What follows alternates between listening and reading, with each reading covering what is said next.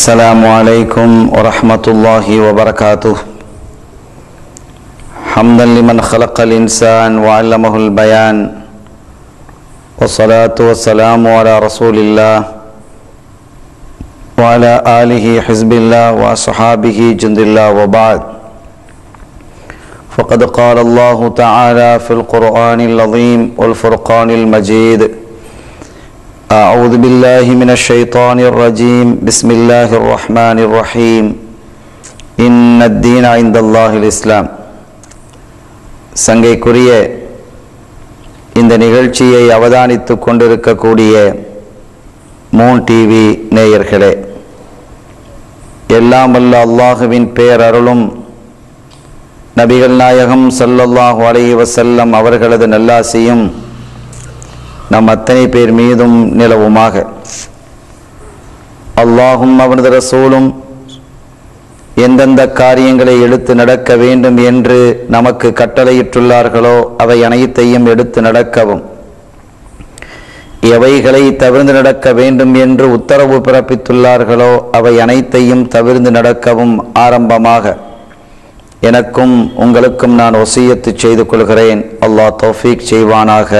ஆமீன். அன்பிற்குரியவர்களே, அன்னலம் கண்மணி நாயகம் ஸல்லல்லாஹு அலைஹி வஸல்லம் அவர்கள் முஆவியா ரலியல்லாஹு தஆலா அன்ஹு அவர்கள் சைப்ரஸை நோக்கி நடத்திய யுத்தத்தை பற்றி 17 வருடங்களுக்கு முன்பாகவே முன்னறிவிப்பு செய்திருக்கிறார்கள். சையதத்துனா உம்மு ஹராம் ரலியல்லாஹு தஆலா அன்ஹா உபாதத் இப்னு சாமித் ரலியல்லாஹு தஆலா அன்ஹு அவர்களுடைய மனைவி வீட்டில் தங்கியிருந்த பொழுது அவர்கள் ஒரு கனவு ஒன்று கண்டார்கள் ஸல்லல்லாஹு அலைஹி வஸல்லம். அந்த கனவிலே இந்த முஸ்லிம்களினுடைய ஒரு படை கடலிலே அரசர்களை போன்று சாய்ந்து கொண்டு, கட்டில்களில் சாய்ந்து கொண்டு பிரயாணம் செய்வது போன்ற கனவை கண்ட பொழுது அவர்கள் சிரித்து கொண்டே விழித்து எழுந்தார்கள். சிரிப்பின் காரணம் என்ன என்று சையதத்துனா உம்மு ஹராம் ரலியல்லாஹு தஆலா அன்ஹா அவர்கள் அருள் நபியை வினவிய பொழுது கனவை பற்றி அவர்கள் சொன்னார்கள். அப்போது அந்த கூட்டத்திலே, அந்த படை வீரர்களில், என்னையும் இறைவன் ஆக்குவதற்கு நீங்கள் துஆ செய்யுங்கள் என்று கேட்ட பொழுது, அந்தி மின்ஹும், நீ அந்த லிஸ்ட் தானே இருக்க, நீ அவர்களில் உள்ளவர் தான் என்று ஸல்லல்லாஹு அலைஹி வஸல்லம் அவர்கள் உம்மு ஹராம் ரலியல்லாஹு தஆலா அன்ஹா அவர்களை பார்த்து சொன்னார்கள். அதற்கு பிறகு மீண்டும் படுத்து விட்டாங்க. படுத்ததற்கு பிறகு திரும்பவும் அவர்கள் சிரித்து கொண்டே எழுந்தார்கள். நாயகமே, இப்போது சிரித்து கொண்டு எழுகிறீர்களே, அதனுடைய காரணம் என்ன என்று அவர்கள் கேட்ட பொழுது, முதலாவதாக என்ன சொன்னார்களோ அதே மாதிரியே இப்பவும் சொல்றாங்க பதில் ஸல்லல்லாஹு அலைஹி வஸல்லம். அதாவது கடலிலே அரசர்கள் கட்டில்களில் சாய்ந்து கொண்டு செல்வது போன்று அவர்கள் என்ன செய்கிறார்கள், அவர்கள் பிரயாணிக்கிறார்கள் என்று சொன்ன பொழுது திரும்பவும் இங்கு கேட்கிறாங்க, நாயகமே, உதுல்லாஹ அய்யஜஅலனி மின்ஹும், அவர்களில் என்னையும் அல்லாஹ் ஒருவராக ஆக்குவதற்கு நீங்க துஆ செய்யுங்கன்னு சொல்லும் பொழுது ஸல்லல்லாஹு சொல்றாங்க, அந்தி மினல் அவ்வலீன், நீங்க ஏற்கனவே உங்க முதல் லிஸ்ட்ல நீங்க முன்னால உள்ளவங்களே நீங்க இருக்கிறீங்கன்ட்டாங்க. அப்ப இதுல என்ன விளங்குதுன்னா, ரெண்டு நிகழ்வும் ஒன்று அல்ல, ரெண்டு நிகழ்ச்சியும் ஒன்று அல்ல. ஒரே நாள்ல கனவு நடக்குது. அந்த கனவிலே முதலாவதாக ஒன்றை சொல்கிறார்கள், இரண்டாவதாக ஒன்றை சொல்கிறார்கள். இரண்டு செய்தியும் ஒன்றாக இருந்தாலும் கூட ரெண்டுமே கடல்ல பிரயாணிக்கக்கூடிய அரசர்கள் கட்டிலே சாய்ந்து கொண்டு பிரயாணிப்பது போன்ற ஒரு அற்புதமான காட்சியாக இருக்கிறது என்பதால் ரெண்டு கனவுலையும் இருக்கிறது. ஆனால் உம்மு ஹராம் ரலியல்லாஹு தஆலா அன்ஹா ரெண்டுலையும் என்ன துஆ செய்ய சொன்னாங்க. அப்ப ஏற்கனவே துஆ செஞ்சிட்டானே அப்படின்ற ஏற்கனவே தான் உங்களுக்கு சொல்லியாச்சே அப்படின்னு ரசூல் ஸல்லல்லாஹு அலைஹி வஸல்லம் சொல்லல. இதுல என்ன சொல்றாங்க, அந்தி மினல் அவ்வலீன், நீங்க முதல் கூட்டத்தில் உள்ள ஆளு. அப்ப இது இரண்டாவது கூட்டம், இது வேற ஒரு யுத்தங்கிறது நம்ம விளங்குகிறது. அறிஞர்கள் அதை எழுதுறாங்க, அது எது இது எது. அப்ப ரெண்டு நிகழ்வு அப்படி நடந்திருக்கிறது என்று அவர்கள் குறிப்பிட்டு காட்டுகிறார்கள். ஆக இப்படி ஒரு அதை குறிப்பிடும் பொழுது ஃபி ஹாதில் கஸ்வா, இதுதான் அது, இதுதான் அது. எது இந்த முதலாவதாக கண்டதுதான் இந்த சைப்ரஸ் தீவினுடைய யுத்தம். இரண்டாவதாக அவர்கள் பார்த்தது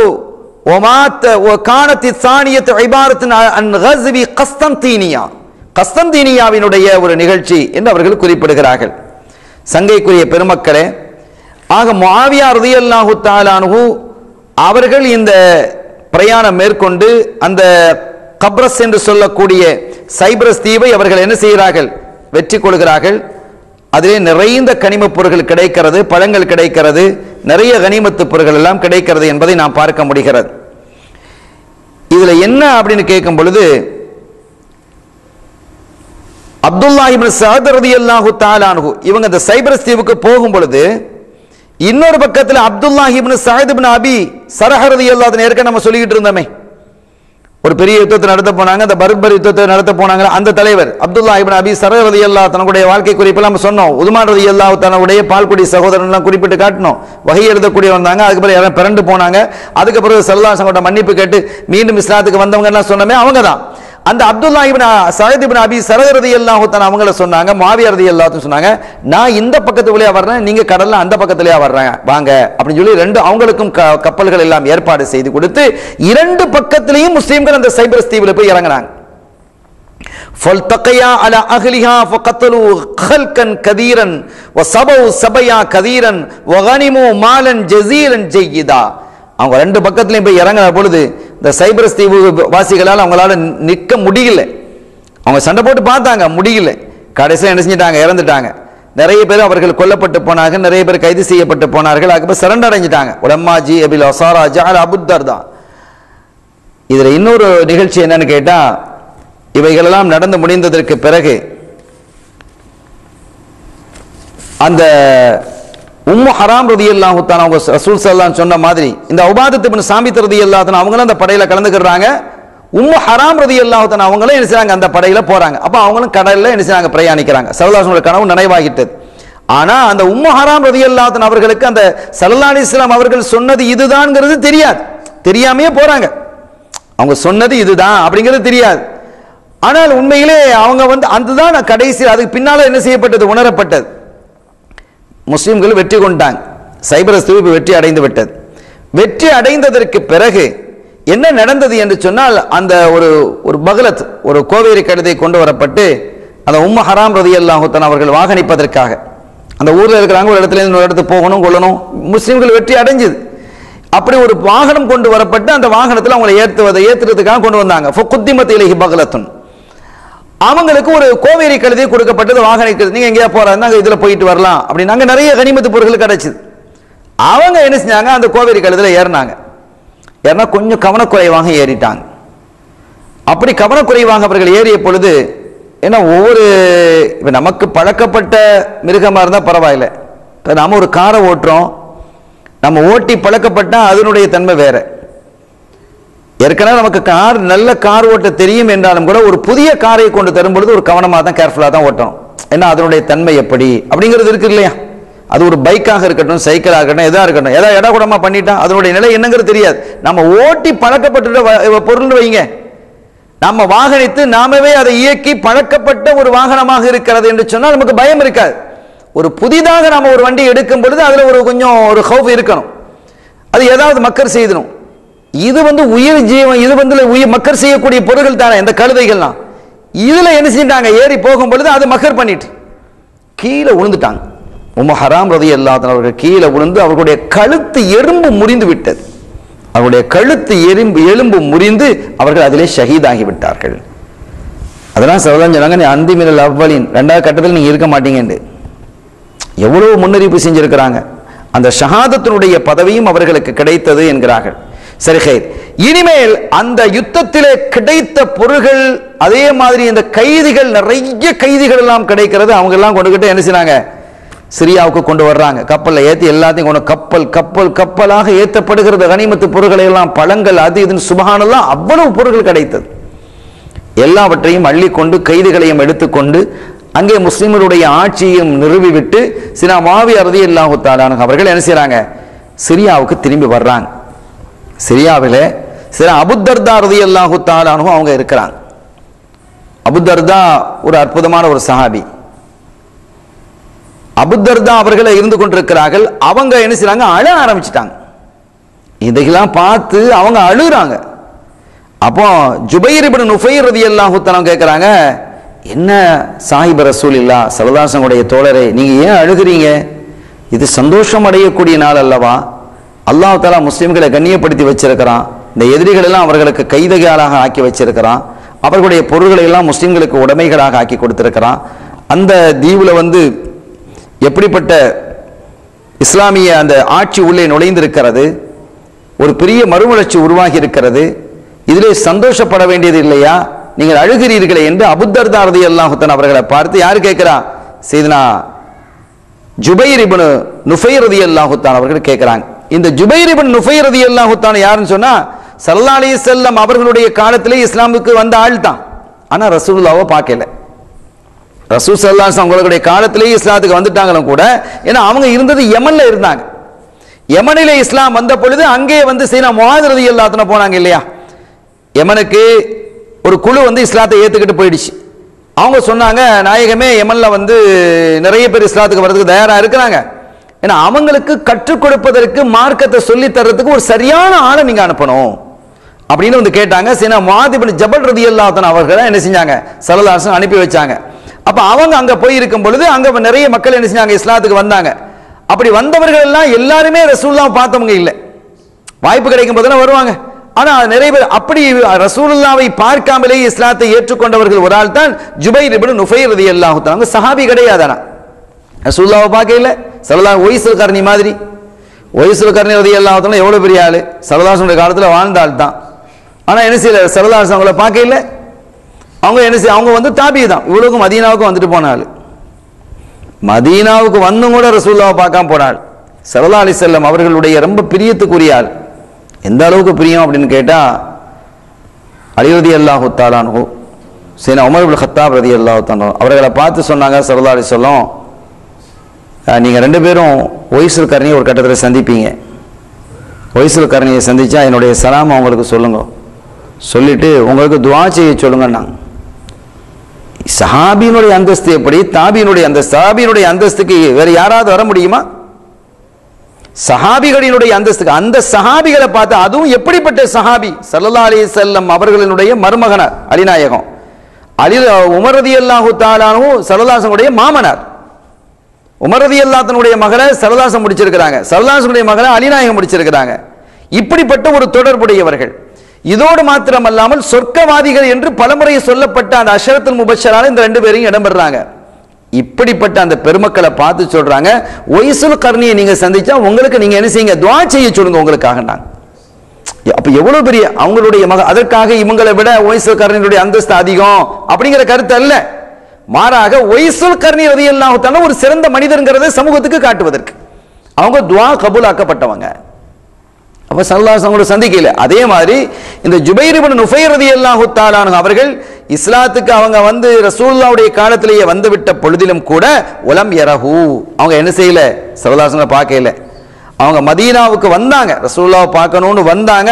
வந்திருக்கும் போது அவங்க ஸல்லல்லாஹு அலைஹி வஸல்லம் வஃபாத் ஆயிட்டாங்க. அபூபக்கர் சித்திக் நாயகம் கலீஃபாவா இருக்கிறாங்க. அவங்க ரொம்ப கை சேதப்பட்டாங்க. மதீனாவுக்கு வந்த போது ஸல்லல்லாஹு அலைஹி வஸல்லம் இல்லை, சித்திக் நாயகமுடைய ஆட்சி நடந்து கொண்டிருக்கிறது. அதற்கு பிறகு திரும்பவும் என்ன செஞ்சாங்க, சிரியாவுக்கு அங்க போயிட்டாங்க. ஃபஸக்கன ஹிம்ஸ, நம்ம ஏற்கனவே ஹிம்ஸை பத்தி சொல்லி இருக்கிறோம், அந்த பகுதியில் தான் அவங்க குடியிருந்தாங்க. இவங்க அபூபக்கர் ரலியல்லாஹு தஆலா அன்ஹு, உமர் ரலியல்லாஹு தஆலா, அபூதர் கிஃபார் ரலியல்லாஹு தஆலா, மிக்தாத் ரலியல்லாஹு தஆலா, அபூதர்தா ரலியல்லாஹு தஆலா, இன்னும் பல சஹாபிகள் இருந்து கற்று நிறைய விஷயங்களை அறிவிக்கக்கூடிய ஒரு அற்புதமானவங்க தான் ஜுபைர் இப்னு நுஃபைர் ரலியல்லாஹு தஆலா. நிறைய ஹதீஸ்களை அவங்க அறிவிக்கிறாங்க. அதே மாதிரி இவர்களிடமிருந்து அறிவிக்கக்கூடிய பார்த்தா இவங்களுடைய மகனார் அறிவிக்கிறாங்க. ஹாலித் இப்னு மஹ்தான் ரலியல்லாஹு தஆலா போன்ற பெரும் தாபிகள்லாம் இவங்கள்ல இருந்து நினைச்சாங்க ஹதீஸ்கள் அறிவிக்கக்கூடிய ஒரு அற்புதமான ஒரு தோழர் தான் சையதுனா ஜுபைர் இப்னு நுஃபைர் ரலியல்லாஹு தஆலா அன்ஹு. அபு அம்ரு சொல்வாங்க, அவங்க ஒரு தாபி, அவங்க சொல்வாங்க ஜுபைர் இப்னு நுஃபைர் மின் கிபாரி தாபிஇ ஷாம், சிரியாவிலே வாழ்ந்த தாபியன்களில் மூத்த தாபிகளில் உள்ள ஒரு ஆளு, பெரிய தாபிகள்ல உள்ள ஒரு ஆளு என்று சையதுனா ஜுபைர் இப்னு நுஃபைர் ரலியல்லாஹு தஆலா அவர்களை பற்றி அபு அம்ர் அவர்கள் குறிப்பிட்டு காட்டுறாங்க. ஆனா அவங்களுடைய வாப்பா இருந்தாங்க இல்லையா, ஜுபைர் இப்னு நுஃபைர்னு சொல்றமே, நுஃபைருடைய மகனார் ஜுபைர், அந்த நுஃபைர் ரலியல்லாஹு தஆலா அவங்க ரசூல் ஸல்லல்லாஹு அலைஹி வஸல்லம் சந்திச்சிருக்கிறாங்க. வாப்பா சந்திச்சிருக்கிறாங்க, மகன் சந்திக்க இல்லை. அவங்க என்ன செஞ்சிருக்காங்க, அந்த குழுவில் போயிட்டு வந்திருக்கிறாங்க. அதனால அவங்க ரசூலுல்லாஹ்வை சந்திக்கக்கூடிய வாய்ப்பு கிடைச்சது. அவங்க சஹாபி ஆயிட்டாங்க, இவங்க சஹாபியாக ஆகல. அப்படிப்பட்ட ஜுபைர் பின் நுஃபைர் ரலியல்லாஹு அன்ஹு கேட்கறாங்க, ஏன் நீங்க இந்த நேரத்தில் அழுவுறீங்க? அபூ தர்தா ரலியல்லாஹு அன்ஹு பார்த்து கேட்கறாங்க, ஏன் நீங்க அழுவுறீங்க? இது அழுவுற இடமா? இது அழுவுற இடமா? அல்லாஹ் தஆலா எவ்வளவு பெரிய அஸல்லாஹு ஃபீஹில் இஸ்லாம வஹ்லா, இஸ்லாத்தையும் இஸ்லாத்திலே இருக்கக்கூடிய பெருமக்களையும் அல்லாஹ் தஆலா கண்ணியமாக ஆக்கி அல்லவா வைத்திருக்கிறான். இந்த நேரத்தில் நீங்க இப்படி அழுதுகிட்டு இருக்கலாமா? இது சிரிக்கிற இடமல்லோ, நீங்க இதுல போய் அழுதுகிட்டு இருக்கிறீங்களே. எவ்வளவு கனிமத்து பொருட்களை அல்லாஹ் கொடுத்திருக்கிறான் பாருங்க, எவ்வளவு கைதிகளை கொடுத்திருக்கிறான் பாருங்க, எவ்வளவு பொருள்கள் வந்து இறங்குது பாருங்க, எவ்வளவு பழங்கள் வந்து இறங்குது பாருங்க. இன்னைக்கு என்னைக்காவது இப்படி நம்ம பார்த்திருக்கிறோமா இந்த மாதிரி ஒரு காட்சியை? எவ்வளவு அற்புதமாக இருக்கிறது. இது அல்லாஹ் தந்த ஒரு நியாமத்து என்று நாம் சந்தோஷம் அல்லவா அடையணும். சிரிக்கும் இடம் அல்லவா இது புக்காவுடைய இடம் இல்லையே என்று கேட்ட பொழுது சையதுனா அபூ தர்தா ரலியல்லாஹு தஆலா அன்ஹு அவர்கள் என்ன செஞ்சாங்க, பதில் சொன்னார்கள். அந்த பதிலை ஒரு சிறிய இடைவேளைக்கு பிறகு நாம் பார்க்கலாம். சங்கையானவர்களே, சைப்ரஸ் தீவு வெற்றி கொள்ளப்பட்டு கனிமத்து பொருள்களும் கைதிகளும் அள்ளி கொண்டு வரப்பட்டு சிரியாவில் குவிக்கப்பட்ட பொழுது சையதுனா அபூ தர்தா ரலியல்லாஹு தஆலா அன்ஹு அவர்கள் அழுதார்கள். அதை பார்த்து அங்கே இருந்த மூத்த தாபிகளில் ஒருவராகிய பல சஹாபிகளிடத்தில் கல்வி கற்ற மூத்த தாபிகளில் ஒருவராக இருக்கக்கூடிய ஜுபைர் இப்னு நுஃபைர் ரலியல்லாஹு தஆலா அன்ஹு அவர்கள் அபூ தர்தா ரலியல்லாஹு தஆலா அவர்கிட்ட கேட்குறாங்க, ஏன் அழுவுறீங்க? இது அஸல்லாஹுல் இஸ்லாம வாஹிலா, இஸ்லாத்தையும் அதனுடைய இருக்கக்கூடியவர்கள் அல்லாஹ் கண்ணியப்படுத்திய ஒரு நேரம் அல்லவா இது? சிரிக்கும் நேரத்தில் தாங்கள் அழுது கொண்டிருக்கிறீர்களே என்று கேட்ட பொழுது அவங்க பதில் சொன்னாங்க, வைஹக இன்னஹாதிஹி கானத் உம்மத்தன் காஹிரத்தன் லஹும் மலிக்குன் ஃபலம்மா ضيعوا அம்ர அல்லாஹி சய்யரஹும் இலா மா தரா.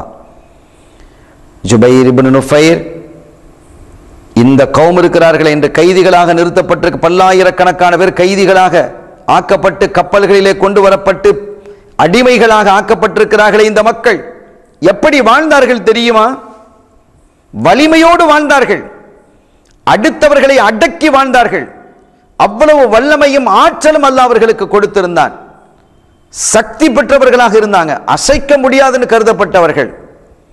ஆனால் அல்லாஹ்வினுடைய கட்டளையை மீறி நடந்தாங்க. அல்லாஹ்வுக்கு பிடிக்காத காரியத்தை எல்லாம் அவங்க செஞ்சாங்க, பிடிக்காததெல்லாம் பேசினாங்க, பிடிக்காத விஷயங்களில் ஈடுபட்டார்கள். இதன் காரணத்தினால் அல்லாஹ் வலிமை மிகுந்த, அவங்களுக்கு ஒரு பெரிய வலிமையான அரசனும் இருந்தான், நல்ல ஒரு ஆட்சி இருந்தது, வல்லமை மிகுந்த ஆற்றல் மிகுந்த ஆட்சி இருந்தது. அல்லாஹு தஆலா இப்படிப்பட்ட சக்தி படைத்தவர்களை அல்லாஹ் எப்படி ஆக்கி விட்டான்? இப்ப நீங்க என்ன பாக்குறீங்களோ அப்படி ஆக்கிட்டான். எல்லாம் கைதிகளா நிக்கிறாங்க, வேலைக்காரங்களா நிக்கிறாங்க, அடிமைகளா நிக்கிறாங்க. ஒரு காலத்துல ராஜாக்கள் மாதிரி இருந்தவர்கள் இன்னைக்கு எப்படி இருக்கிறாங்க பாத்தீங்களா? ஸல்லல்லாஹு அலைஹி வஸல்லம் கைதை அல்லாஹ் தஆலா அவர்கள் மீது ஏற்படுத்திட்டான். என கொல்லப்பட்டவர்களை விட, அந்த யுத்தத்தில் கொல்லப்பட்டவர்களை விட கைது செய்யப்பட்டவருடைய எண்ணிக்கை தான் அதிகம். கைதிகளாக குவிஞ்சு இருக்கிறாங்க பாருங்க. அல்லாஹ் தஆலா தன்னுடைய கட்டளையை மீறி அவர்கள் நடந்ததால், அதிக பாவம் செய்ததால், குற்றங்களில் அதிகமாக ஈடுபட்டதின் காரணத்தினால் அல்லாஹ் அவர்கள் மீது கைதை சாட்டி விட்டான். கைதிகளாக வந்து நிற்கிறாங்க. இதா ஸல்லத அலா கௌமி ஸபிய அலா கௌமினி ஸபிய ஃபலைஸ லில்லாஹி ஃபீஹிம் ஹாஜா. அல்லாஹ்வுக்கு அவங்களுக்கு அவர்களுடைய விஷயத்தில் எந்த தேவையும் கிடையாது. எந்த தேவையும் இருக்கா யார்கிட்டையும்? அல்லாஹ் தேவையாகக்கூடியவன் இல்லை. வகால மா ஹுவ இபாதி அலல்லாஹி தஆலா இதா தரக்கு அம்ரஹு. அல்லாஹ்வினுடைய கட்டளையை யார் விட்டுவிட்டார்களோ அவர்களை இந்த நிலைக்கு ஆக்குவது என்பது அல்லாஹ்வுக்கு மிக லேசானது. அது ஒன்றும் கஷ்டமானது இல்லை. ஒரு படையை அனுப்பி இஸ்லாமிய படையை அனுப்பிட்டான்.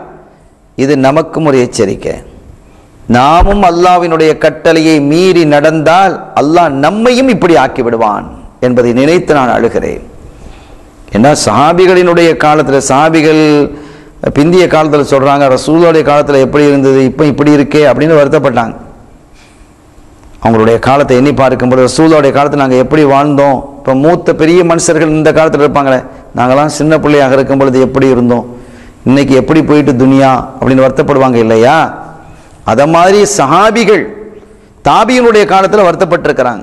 ரசூல் ஸல்லல்லாஹு அலைஹி வஸல்லம் காலத்தில் எப்படி இருந்தோம், எப்படி வாழ்ந்தோம், அந்த மக்கள்லாம் எப்படி பயபக்தியோடு இருந்தாங்க, இன்றைக்கு எப்படி ஆகிவிட்டது? செல்வம் கொட்டி கொண்டிருக்கிறது.